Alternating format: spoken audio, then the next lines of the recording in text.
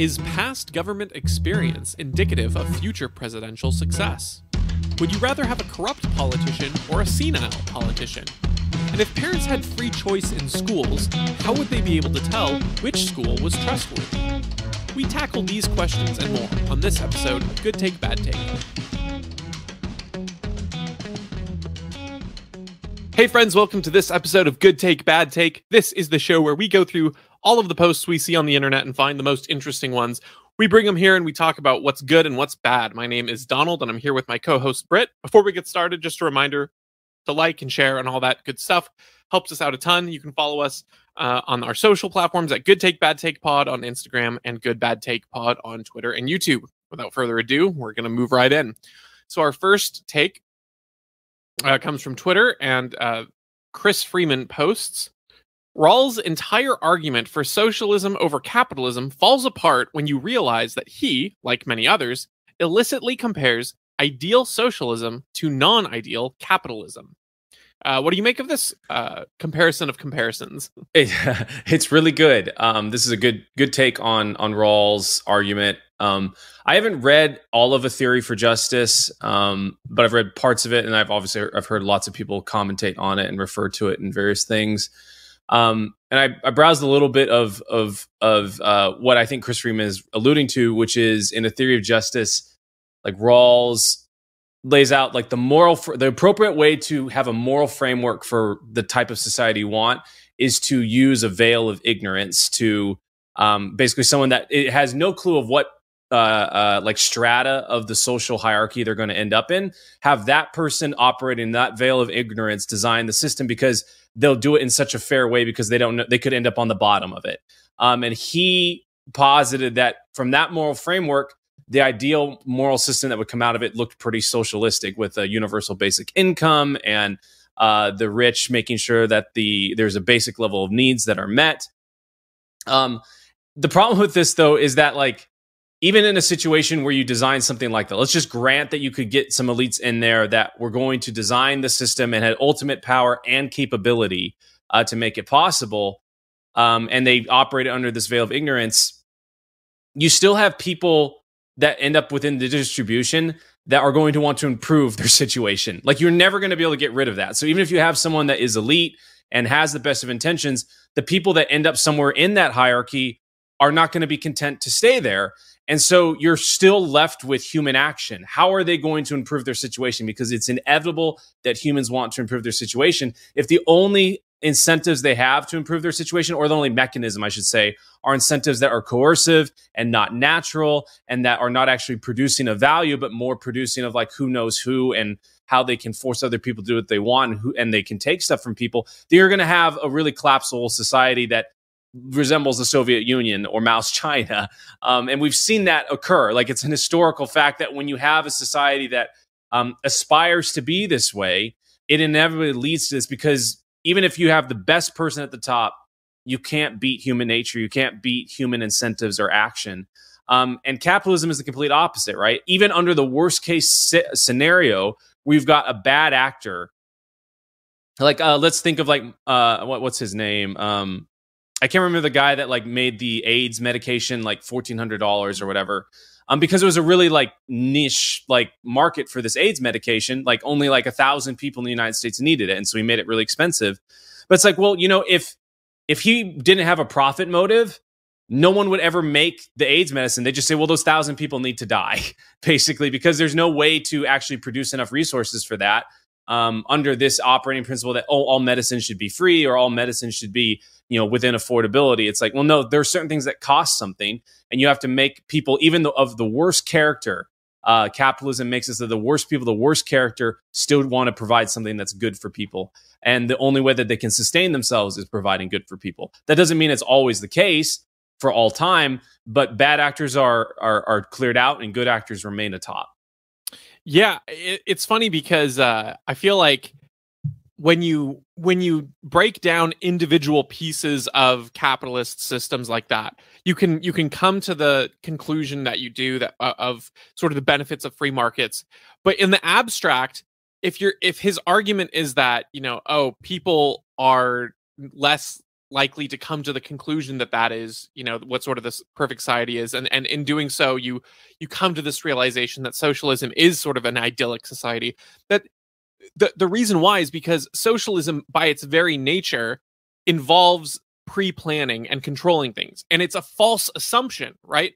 In the same way that you or I wouldn't make the claim that like capitalism will always solve every single problem. I think we would make the claim that capitalism and free markets have the best chance to provide the most opportunity for the most people to have the incentives to do those things.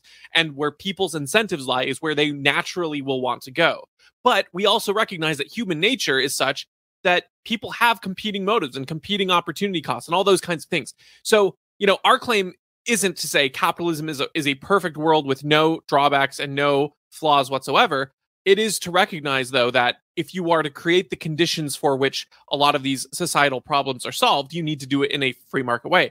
And so the problem is, the assumption of socialism, when you're thinking about it in your mind, is, oh, well, then people will do this, and governments will make people do this, and it will all just kind of happen because it's a controlling nature. But the problem is, when you control things and people, they don't come out to your the greatest laid plans of mice and men, as it were. You don't know what everyone's individual motives are, what their what drives them, what makes them tick, what makes them go. There are millions of unintended consequences of actions, so that even if you try to design the perfect society through socialist means, in your head, you've already answered it. You've already said, this is what will happen. But in the real world, when you start part of your plan, step A doesn't necessarily lead to step B. And so that to me is one of the greatest flaws of this, is to say, well, of course, in your, presupposed world, you're going to come to the conclusion that a society run in the way that you're thinking about it in your head would work is the better way. Sure. But that's not how life operates. And so it's not as intuitive necessarily to recognize that, a free society with choices and with, non-coerced behavior from people, that those actually provide the most opportunity for people to solve problems, because that requires you to understand other people's intuitions and other people's perspectives, which is hard to do. So to me, it's like, yeah, okay, if your entire argument is that, like, if you're starting from scratch and you're imagining an ideal society, well, sure, you might come to something of socialism. The problem is that's because you're sort of answering what a perfect society is going to be like. In my head, coming to a perfect society is all of the benefits of a socialist system done freely and affordably in a capitalist system. So, it's, I don't know, you can imagine all the things you want. You can answer for all the problems in your head as much as you wish. But just because one seems like it's intuitive, I mean, that's like saying, oh, my 5-year-old kid can understand that. Why can't you? And it's like, well, maybe because life is sometimes a little bit more complicated than what someone who's imagining an ideal society thinks will happen. I don't know. That seems like a lacking kind of argument to me. And there's also just a breakdown between, like, like one of our favorites, Scott Horton, says this all the time, that socialism works great for about 10 people, and about 10 people only, from scaling up from the household all the way to, 500 million people in China. The top 10 people in China do pretty well. And then then the 10 people in a family usually do pretty well. Because a family household more or less is like to each according to his need, and from each according to his ability. I got that backwards, but you know what I'm saying. Yeah. But that's like, that works in the household because there's like a moral framework and goal and a cohesiveness of purpose within a household, which is like, hey, we exist to make us all thrive and be happy and to flourish.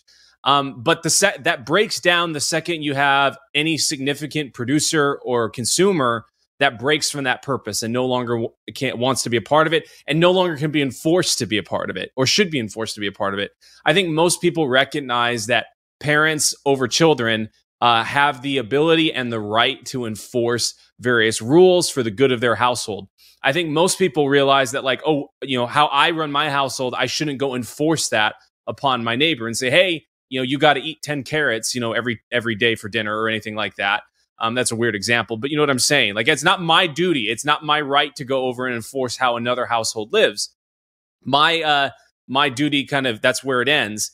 And so, but the second you have differing opinions and differing goals and differing actions and incentives, like that whole model breaks down. And so it only really works at that familial level. And it's morally okay at that level because everyone was within their rights. What socialism does is it extends that right to everyone. Now, suddenly you are your neighbor's keeper. You are responsible for that person on the other side of the country. Florida is responsible for Washington State, and Washington State is responsible for Florida. And whoever has the most power can enact that upon them for good or for worse. And that might be okay if everyone is infinitely wise and infinitely virtuous. But the second someone is not that way, an actor in that relationship is not that way, it's going to fall apart and it's going to be wrong and bad.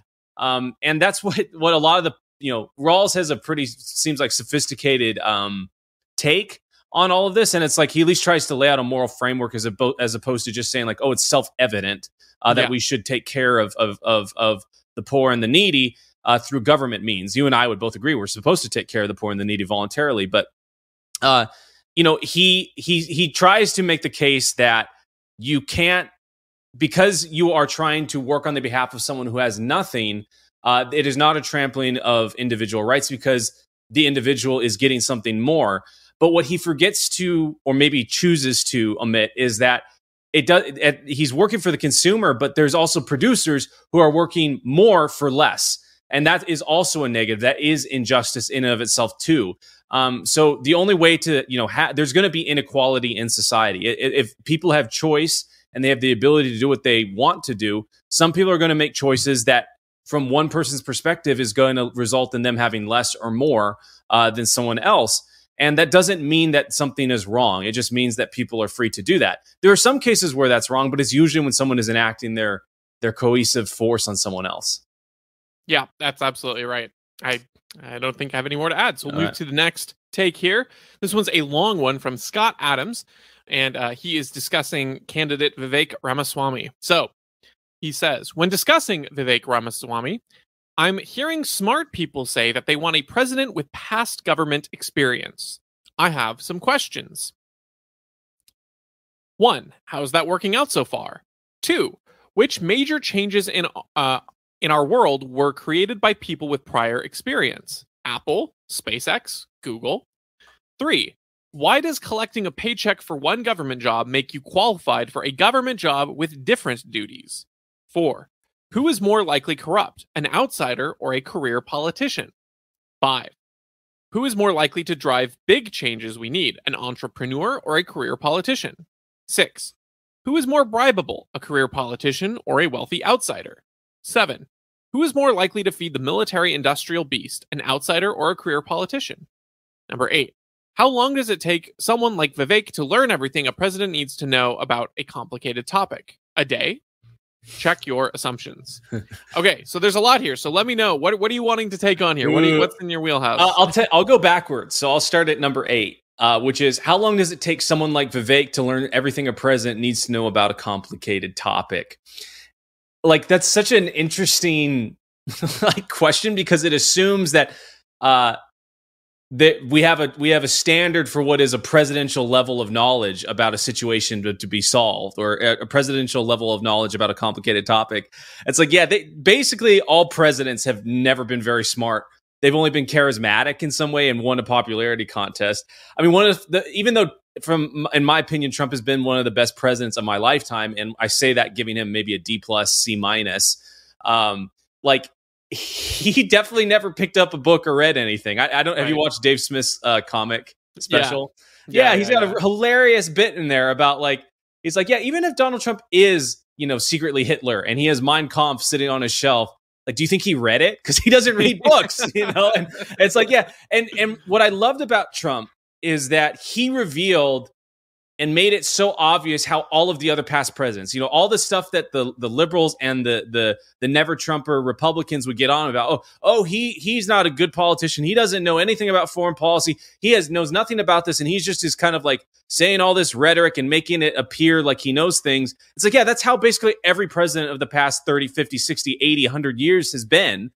They've only ever tried to dodge questions. They've only ever tried to make it appear like they have things under control. And it's all just a smoke show of passing blame and trying to make it towards the next election cycle and get your votes. So you know, the thought that like Vivek, who has actual world experience, has actually produced things where his job and his position has necessitated that he learn and know things, is completely juxtaposed to a politician whose job is not to actually know things. You can succeed at being a politician and not know anything. You just need to be somewhat charismatic and be able to lie and do some unscrupulous things. Now, I will say the intelligence of the past presidents wouldn't be in question if we had President Buttigieg right now with his voluminous mind. Oh, yes, yes. The cathedral of his brain. And yeah.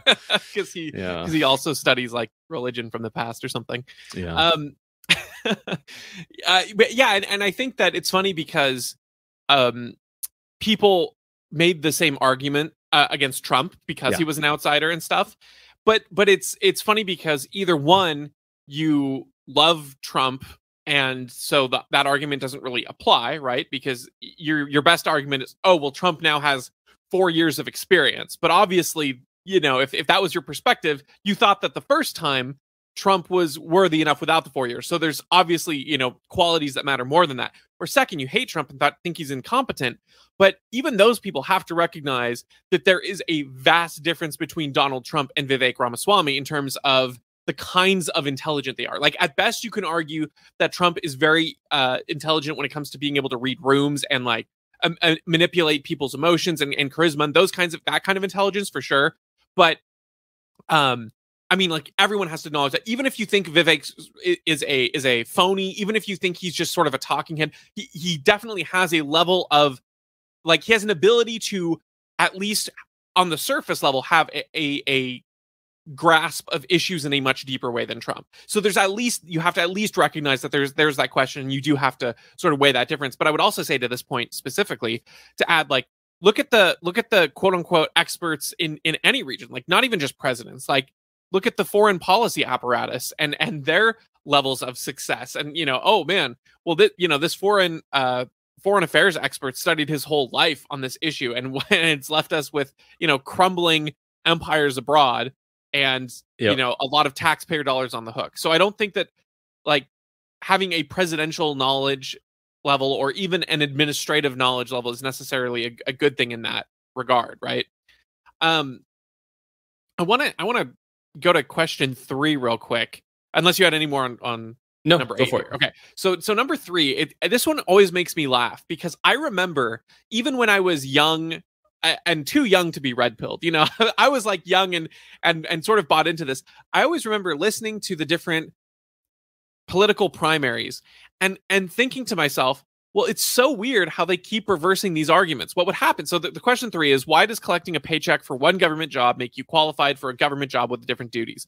And the way that this always came up in my head as a young child was, in these primary debates, you'd have like a sitting governor running against like a senator or a representative, or, you know, those are usually kind of the roles that apply. Sometimes people outside do, and the arguments would be, well, he's a governor, he doesn't have foreign policy experience.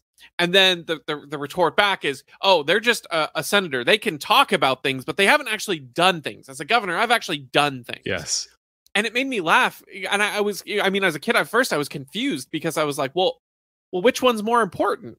And then realize that even if, let's for the sake of argument, assume that these are good qualities to have and they just are necessarily beneficial, that even if you are an elected official, you have to weigh those things qualitatively. You can't just say, oh, he's been elected, therefore I want him as president. You have to recognize, oh, there are things in this job that give you experience, and it's those things that are beneficial, the experience, that rather than just having that title or necessarily being a governor. And so similarly, you have to recognize, okay, so sure, Ron DeSantis, let's say this is going against Ron DeSantis. Like, Ron DeSantis is governor who's gotten things done. Do we think that running a large company in the way that Vivek has done, do we think that there is a substantial difference in terms of the positive qualities you would need in order to operate in a government environment? Like, sure, Governor DeSantis might have familiarity with some of the bureaucratic processes, but that to me doesn't seem like it's a large hurdle to overcome for someone who's used to, again, implementing new strategies. It's kind of like saying, well, should Ford hire a new CEO from internally or externally. And sure, internally has benefits, but oftentimes large companies like Ford specifically will hire outside their company when they hired like Alan Mulally to turn their entire fortunes around because they needed someone who was good at the skills that needed to be brought in and wasn't familiar with the culture. So all of my blathering here to say, when the question is, why does collecting a paycheck from one government job make you qualified for a different government job? I would take it a step further and say, why does having a government job, why is the familiarity of working within a government apparatus, why is that quality so much more valuable than any of the other skills and things you would learn in any other context? I would say that you don't have to be a foreign ambassador to be really good at quote unquote foreign policy experience. If you're very studied up, if you've interacted with the cultures a lot, if you've read about people, you've interacted with them, you've learned about their governments, and you just have never held the job, you're probably very qualified for an ambassadorship, in terms of on paper skills, even if you didn't have that title. So it's a very shallow and sort of a shortcut to try to disqualify someone to say, oh, they just don't have elected official experience. Yeah. What's always so funny to me, and I've talked about this before on the show, is that these guys and gals, because Nikki Haley's up there, will want to have it both ways, where they want to be attacking the status quo of, wow, oh my goodness, like how terrible this has been. It's been terrible for years, and it's time that we end this. Time to have a Morning in America moment again, and then they will, within the same breath, turn around and say, Vivek, like your lack of policy and international experience, it shows. It's like, man, you can't have it both ways. You've either been a part of this beast or you're not a part of this beast. And if you've been a part of this beast, then you need to at least own up to the responsibility of the outcomes that you've driven. And it's shown by the fact that, like, basically every year, majority of Americans think that we're not on the right track, that Congress is not doing a good job, that our government officials basically all suck. And so it's very popular for these people to like try and position themselves and pretend like they're not a part of this. Joe Biden, who's been in the government for 50 years. Oh no, like there's so many systemic awful things that are in the government. It needs to be fixed, and pretend that he simultaneously, can hate on Trump for being inexperienced. It's like, man, these are actually exclusive. Like you cannot hold one without holding the other, or while holding the other, because it's either that you have been a part of the systemic problem this entire time, or like you've got to defend it, and no one is going to defend it because that's not very cool or sexy to do. Yeah, absolutely right. A lot of these other questions I think are fairly, tautological in a sense. Like he's begging the question a little bit. Who's more likely to feed the military industrial beast, an outsider or a career politician? I think we know the answer there. And Nikki Haley. Let's be honest, if you work for Lockheed Martin, like maybe it's an actual question, but for anyone else, it's pretty obvious. I will say the other thing that does make me laugh, how sort of akin to your point about them complaining about the status quo and then saying you weren't part of the status quo. I also laugh, even if you're talking about I think maybe the best argument you could make for someone having prior elected experience is specifically being elected, right? Saying like this person knows how to run a campaign and to be charismatic and electable. And for that argument, it makes sense. But it also does make me laugh when, for instance, Chris Christie makes his pitch about, I was a Republican. Well, he says conservative, but no, he was never. No, he was not conservative. I was a Republican governor in a blue state and won by 60%. And then I can't remember who it was, if it was a moderator or someone else pointed out that like by the end of your term, you had like an 8% approval rating. Yeah. So that just to me kind of speaks to your point where it's like, it's very easy to say, oh, I'm an outsider, or I'll take these on, but I also have the experience. And then once you've shown, your experience was extremely unpopular, or your experience was extremely bad, and the legacy you left was terrible. So, just because someone's an outsider doesn't make them good, but just because they're elected, you should be even more skeptical of them. But they have a track record you might be able to follow a little bit closely if you want to. So, okay. Our next post is a quote from Joe Walsh, our favorite guest on this show, who should make an appearance at some point. We should invite him. Yes, funny. Just do all Joe Walsh takes. Like, do you think this is good, Joe? Yeah, well, we'll go back and forth with him. I'm sure he'd be down for it. That's what he does on his show. He might be. Yeah, we could have like, I think he's had one or two good ones on our show before. Yeah, Yeah, that's true. All right. So he tweets, or well, he says, and this picture was tweeted. Yep, I'll admit it. Joe Biden is old.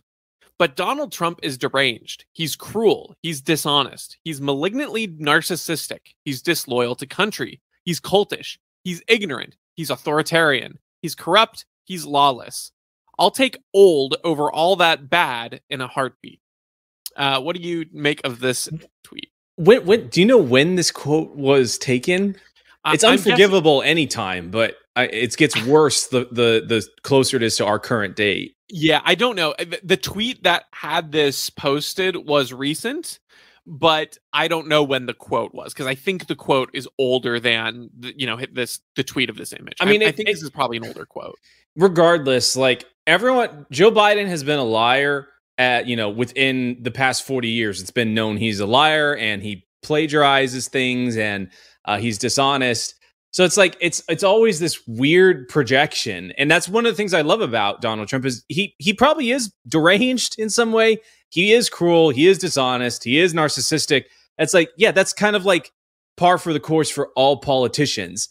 And so they can't stand that he makes it obvious that, oh yeah, anyone that aspires to be part of this elite system that controls your life from halfway across the country, they are going to be probably awful. Tolkien writes about that. Ruling other men is the least suitable job for anyone, and much less people that aspire to have that control over other men. So, Joe Biden's, like I was saying, his dishonesty when he was running for president back in the 80s and 90s, back when he just as recently when he was VP and he was helping his son Hunter, which has now been basically proven, facilitate all these business deals and get on the boards of Burisma and make a bunch of money and fuel his crack cocaine addiction. It's like, yeah, he is the definition of a slimy, fake, authoritarian, and ignorant politician who doesn't know anything and just kind of moves with the times. He doesn't actually have any principles other than what benefits him and makes him feel good and feel awful and feeds his ego. And so that could be true of Donald Trump. It's probably a little bit less so because Donald Trump is incentivized in a different way than Joe Biden. Joe Biden's literally been a career politician his entire life. And so his incentives completely line up with those qualities. Donald Trump's probably character lines up with those qualities, but he's actually had to produce things in some way or form or fashion. And maybe it's not all good. I'd say, I'm not a big fan of a lot of his business dealings and the industries he's in, but at least he's produced something. Joe Biden's only taken things. So I have to admit, I think I've baited you a little bit because I'm categorizing this take as accidentally based. I'd love to hear it. The reason why is for the very last line. I'll take old over all that in a heartbeat. Because if you look at Trump and you sort of assume, okay, he's all these things, and then as you rightfully point out, so is Joe Biden, then yeah, I'd rather have a completely inept. That's fair. You have baited me, and that is fair. Of course, the only reason why I can say that this is based is because of all of the reasoning that you laid out. I think where this take is bad and cringe and actually is bad is assuming that the only character flaw of Joe Biden is that he's old, right? That is the sort of burying your head in the sand moment. And it makes me think about and everyone's going to groan if they're not a fan of this, but I'm sure you're going to eat this up too, which is Star Wars. It makes me think of the new sequel series, and my biggest complaints and the things I've railed on about the problem with the character Rey, the protagonist, and they do this in all modern Disney and Marvel things. When they want to have a character with a flaw or a weakness, but they don't actually really want to give them a flaw or a weakness, they always give them memory loss or some kind of, I can't remember my full power. And then the turning moment is they gain it back. And that's the big turning point versus something where like it was Tony there all Stark, along. Yeah. Yeah, exactly. Versus something like Tony Stark who's Iron Man, where he's very arrogant. He's very selfish. And then he has to overcome that weakness and do self-sacrificial things. And that's the growth that's genuine and good. And so to me, this is the exact same thing where it's like, oh, Joe Biden, yeah, he has problems. He's old. Like that's the only thing, the only critique he's taking out when yeah, there are a lot of, especially sort of boomer Republican memes, or just conservatives, younger conservatives, like a Charlie Kirk or something, making fun of Biden for being old and doddering and stuttering. And yeah, that's fair. I think it's fair to make fun of people like that when they're elected into office and like they shouldn't be there, quote unquote. But then leaving it at that and not taking any of the other complaints, right? Not taking the corruption, not taking his awful drug policies that, you know, sent so many people to prison over very little and very you know, unequal distribution. His corrupt scandals, his bad policies just in general on the economy. Like, yes, Donald Trump signed one of the biggest spending packages, and he, crucified Massey for holding it up. But then Biden has also signed an even bigger spending package. So yes, like they both have these terrible qualities. So the good part of that is, yeah, I mean, like, it's kind of like looking at, like, yeah, I'd rather John Fetterman, you know, not be doing anything because he's checked into a hospital than voting us into another war. Not that we voted into war, to be fair, but voting for money that would go to you know, supplying arms for another war. And frankly, I'm happy. Probably the moments when Mitch McConnell has been quiet on the podium, just standing there silently, and everyone's confused. That's probably some of the best 30 seconds in his career as far as the harm he's done the country. Yeah. So in that sense, yeah, I'll take old over over those bad things. But the reality is they're pretty much all that bad, and they're pretty much all doing the kinds of things that Donald Trump was upfront about. And so, you know, yeah, Donald Trump sort of played his hand visibly for everyone, but he only really pulled back the curtain. If you don't think that there's narcissism, at least in some degree, of every president we've ever had and of most sitting elected officials, I don't think you've ever been to Washington, D.C. and met these people, because you can almost taste it in the air when you walk into a room with some elected officials. And this goes all the way down to state governments too. And it's not heartening for those of us who have this ideal that if we're going to have a government in place, at least we're electing everyday people who care about the country. You get a sense really quickly that they're full of themselves, and they care a lot more about maintaining their own position than the country's benefit.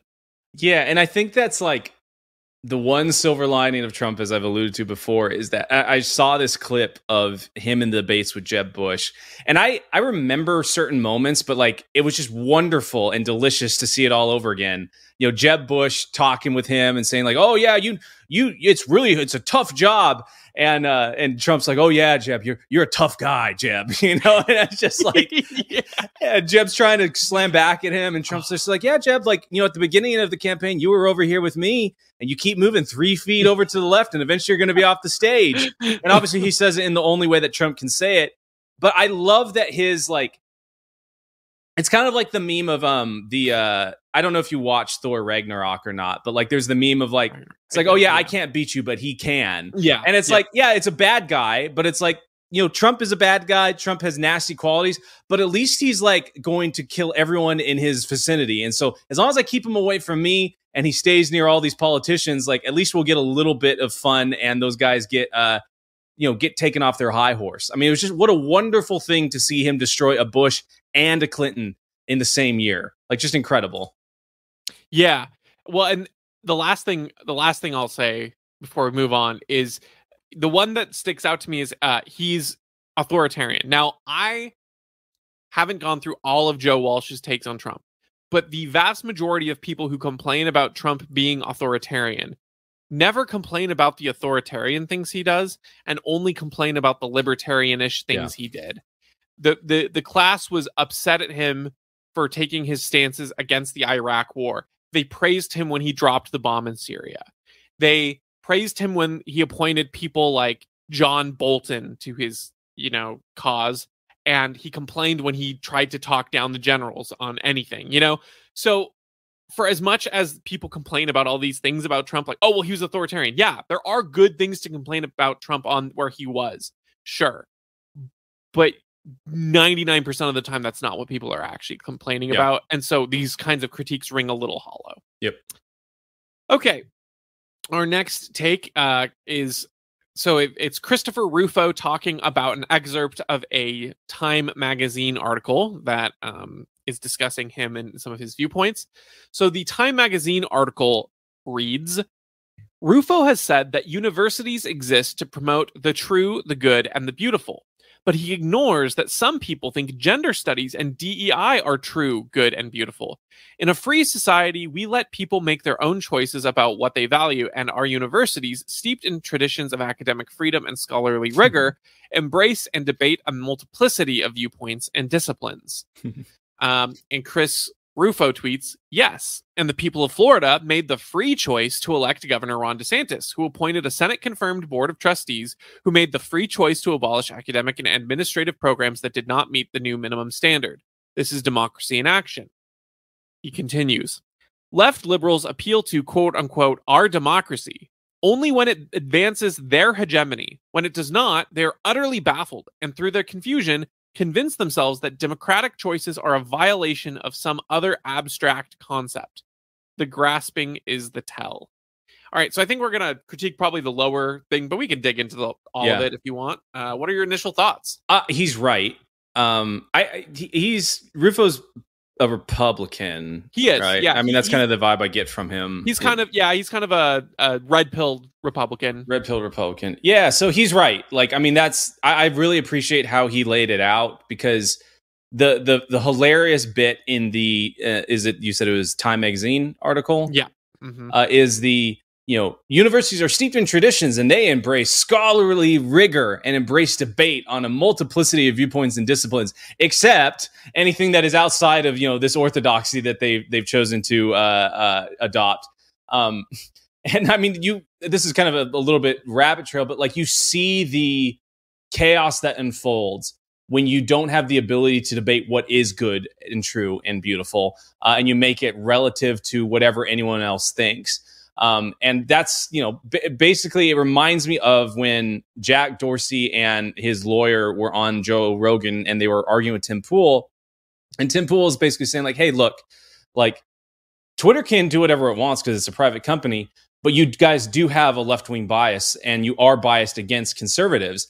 And they'll say, no, we're not biased at all. And then Tim Pool will go, well, no, you are, because like, do you believe that men can be women or that women can be men, and biologically change their gender? And, Jack Dorsey and Vijaya God said, no, like that's hate speech if someone says that. It's like, well, there you go. Like to Republicans and conservatives, they believe this. And so it's like, we have to be able to debate that. Twitter obviously made it so that you couldn't debate that or talk about that. And so that really illustrates that left liberals, like in a private company or in a public university or any space of education, it's like, oh no, like the majority, this is good for everyone. This is true, good, and beautiful. But the second it doesn't adhere to what they want, it's no, that's hate speech. That's awful. That we shouldn't, a tolerant society should not tolerate those types of viewpoints. So, I don't know what Christopher Rufo's like views overall on how like this stuff should be solved, but I like his perception and his the way he's laid out what the current situation is. I don't know exactly like how he would propose to fix this problem. It seems like he's very much in favor of the government being involved, and it's like, well, this works until someone that's not named Ron DeSantis comes in and becomes governor. I mean, maybe it's continued, but it would just be best if individual universities and private businesses could make their own decisions on things. Yeah, I think that's the ultimate key here, right?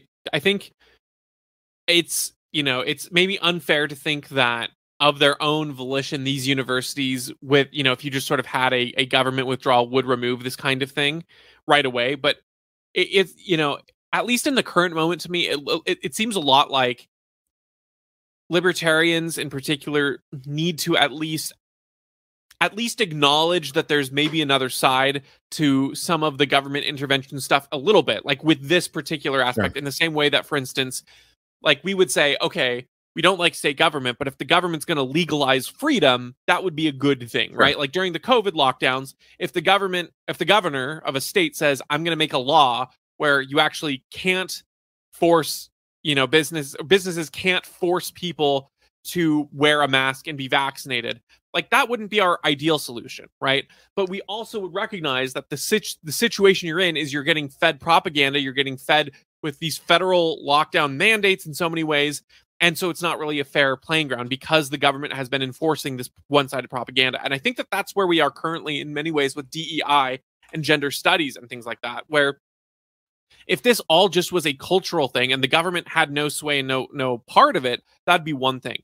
But we recognize that the government not only has wholeheartedly embraced these ideas and pushed them on kids, but they've also made it in so many areas, in particular of universities, requirements. Like, you have to have your board be 50%, this way, 50% that way, 50% men, women, or X percent number of quote unquote oppressed peoples and things like that. And so from that perspective, I'm not necessarily a fan of the idea of the government telling a university, like, you can't teach this thing.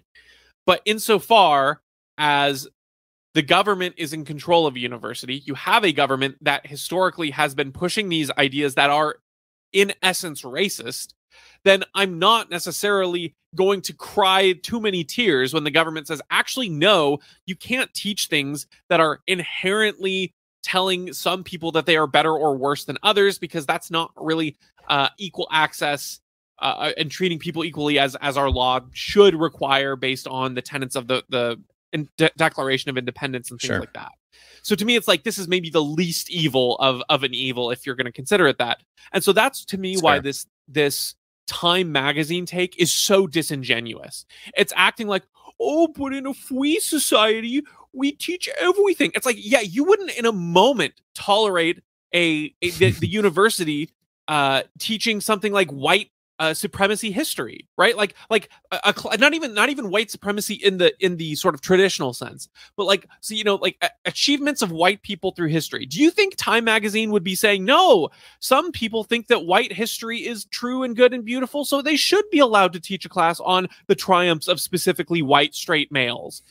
Like, we know that the veil is so far gone that it's not a matter of whataboutism here. It's like, we're just preempting that step, because so long the problems with conservatives is they would try to make that class, the board would disallow it, and then they would point and say, but what about these things, and what about, but it would all be retroactive. And so at this point, DeSantis and Rufo's is promoting is saying, no, we actually went ahead and just preempted you, because we know what would happen if we tried to teach that. You would say it's not allowed, and so we're just going to stop you right now. So again, for better or for worse, it's a much more proactive thing. And I think ultimately down the road, if it keeps capitulating that way, you are going to go into sort of the overcorrection territory. I think you're right. The government can't solve this problem.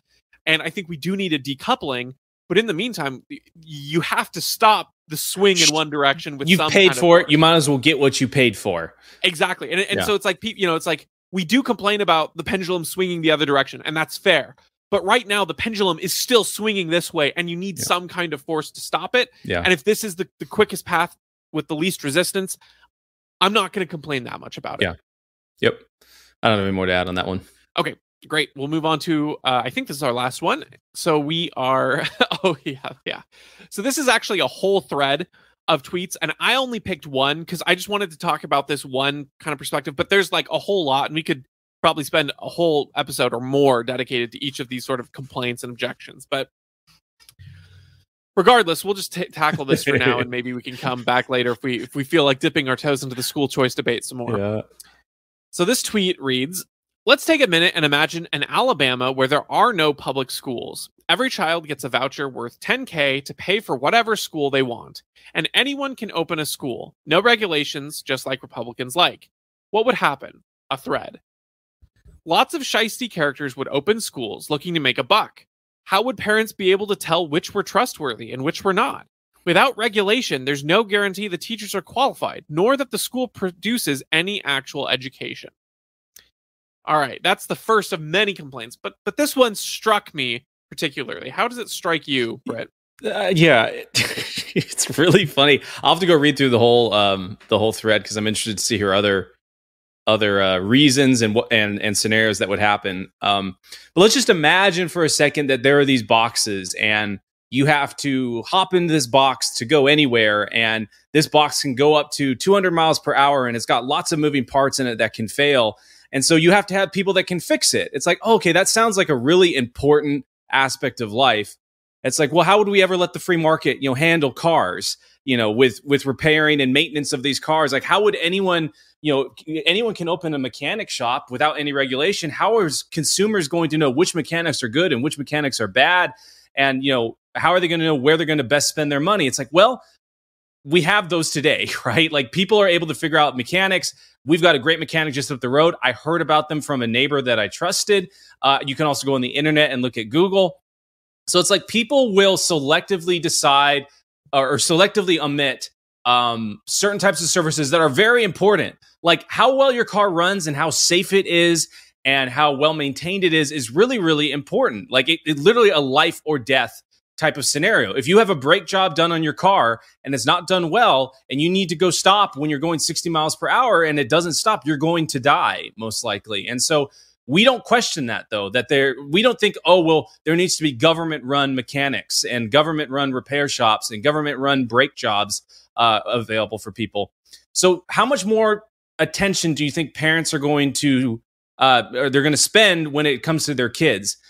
Yes, they're going to be bad actors. There are always bad actors. There are bad actors today in the public school system that molest children. I mean, public schools have the worst rate of child assault and molestation among any sort of like institution. It's literally almost 200 times more than, Catholics, which you would think, like, because of all the media coverage, like Catholic schools and Catholic parishes are like the worst thing in the world for children to go to. It's like, no, it's actually public school administrators that are the worst child predators out there. So it's like, yeah, there are bad actors.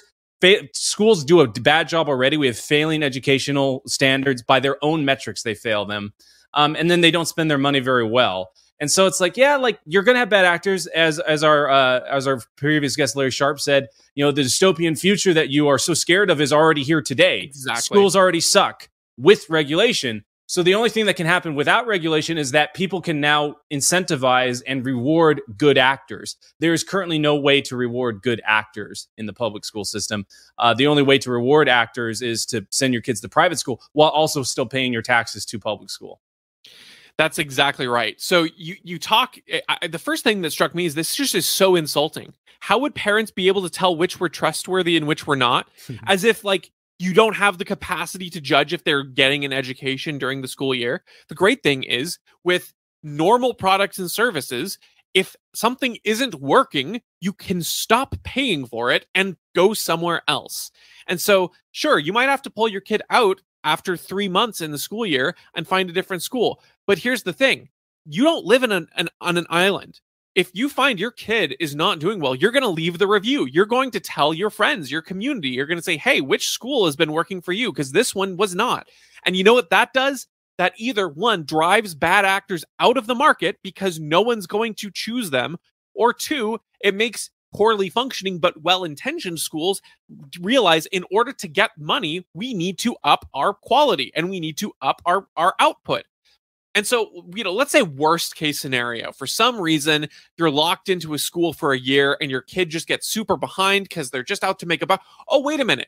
That sounds an awful lot like what happened during the COVID lockdowns when parents had kids who were a year behind. They were forced. They had no choice. They had no way to move their kid into an alternate school that was open because the government was trying to shut every public school down, and your only choice was to pay on top.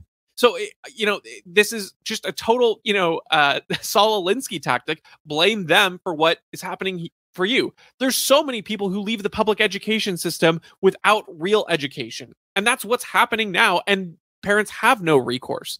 So, and the other thing is, of course, that parents, when you provide a situation where they have the active choice and the decision, it's not just assigned based on zip code like your public school currently is, that makes parents more invested in that kind of decision, because it's not just a default, oh, my kid will go here. They actually have to sort of look into what options do I have. Even the prospect of looking up nearest school near me in this day and age means that you're probably using Google, you're probably doing a Google search, and if it's not a government entity, even if it is a government entity, there's probably a Google star review rating pulled up right next to it. And there are very few parents who I know who are going to, just, oh, what's the nearest school me? See like a 2-star rated school and think, oh, that's fine. I'll just send them there. Right.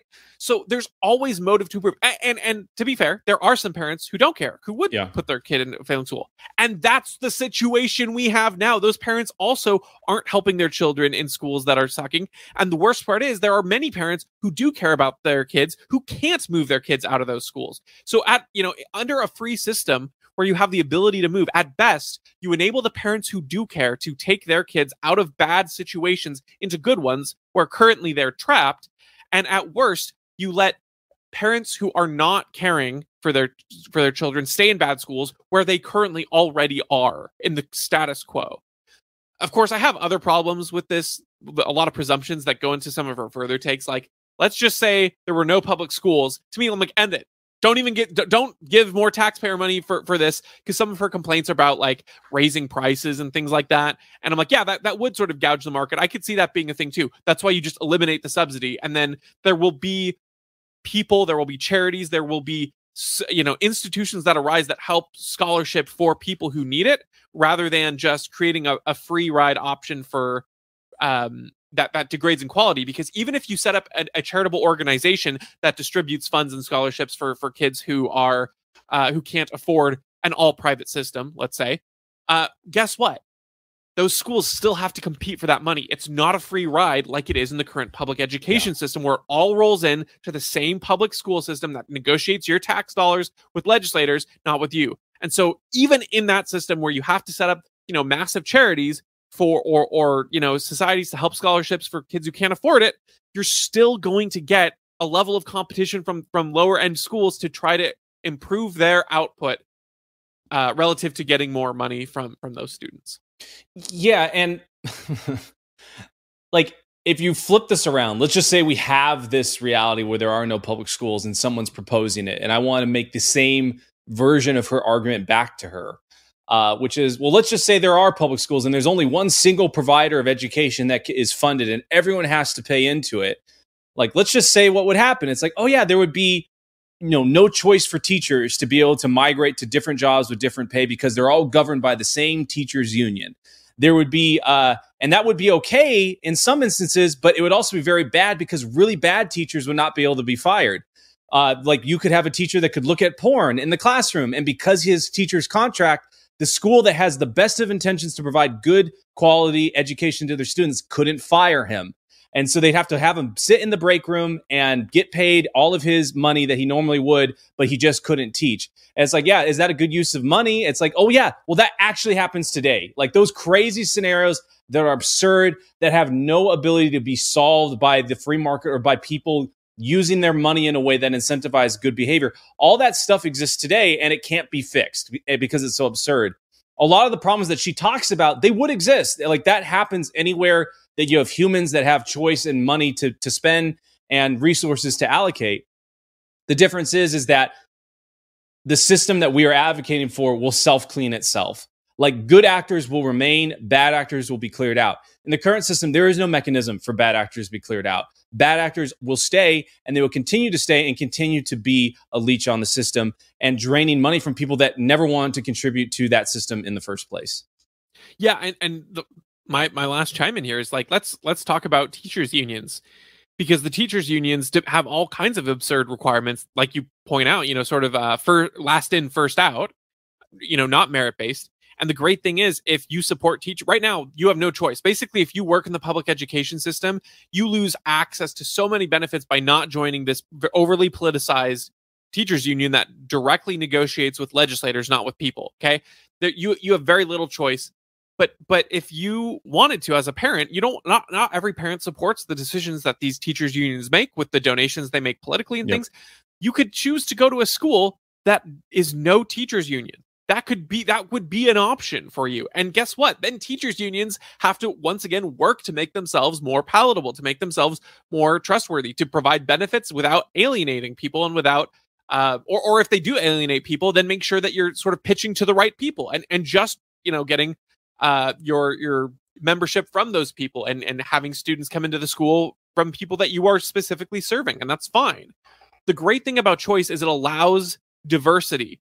It's real diversity, not this sort of artificial diversity just based on skin color and other immutable characteristics, but diversity of opinion, of thought, of perspective, of how people want to live. And so if you don't approve of, what a teachers union rules are, and so, that teachers union won't let the teacher who's been working there for 40 years and is totally zoned out and not interested in actually doing anything innovative, they want to protect them and not fire them. That's great. I'm going to take my kid to a school where teachers are rewarded and punished based on what they're doing and what their merit is. And that would be a totally free option. And I think it would improve unions. I think it would improve education for children, and it would improve just the well-being of America, generally speaking, in terms of having a diversity of options and thought and perspectives. Yeah, I agree with you. All right. Well, thanks so much for tuning in. We appreciate you guys listening. If you enjoyed this, make sure to share, leave a comment, all that good stuff, and we'll catch you on the next one. Take care.